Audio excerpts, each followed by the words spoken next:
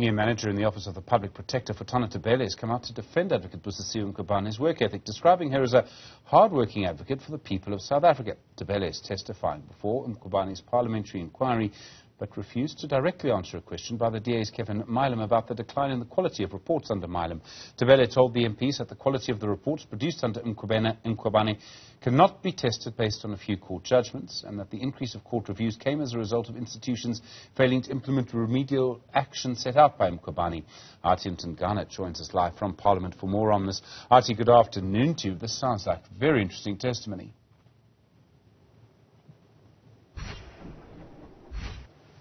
Yes, this is the second witness to come out in defense of Advocate Busisiwe Mkhwebane in the Office of the Public Protector. Yesterday, you might have heard Mr. Vusi Mahlangu, a former CEO in the Office of the Public Protector. And today, we're hearing from a senior manager who directly reports to the CEO, the incumbent in the Office of the Public Protector. And he has hailed Advocate Mkhwebane, whom he has known since university days. That's how he put it before the Section 194 committee. Now, just to quickly go on to the important issues that they were dealing with, of course, they had to ask him as members of parliament about the quality of reports during Advocate Busisiwe Mkhwebane's tenure versus the time that Thuli Madonsela was the Public Protector of South Africa. And Kevin Mileham from the Democratic Alliance asked him whether he views the reports that have constantly gone on review, that whether that is a reflection of the decline in the quality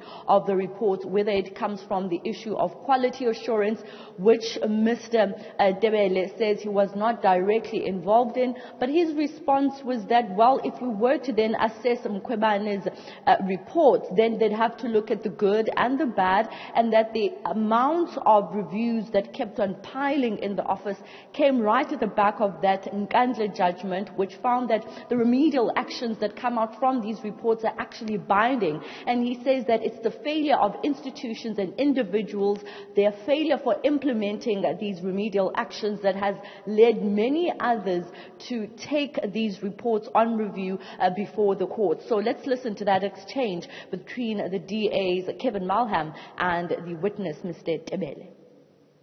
Do you stand by the statement that the quality of reports, noting that there are factual errors and that there are legal errors in the reports, did not decline under Advocate Mkhwebane? Honourable Member, in a way you are trying to put me in a corner, but I'm going to respond. You can't talk about one report and you would want me to make a statement that the quality of reports declined. How many reports did the courts talk about? And then how many reports are still in good standing? That is all what I'm asking.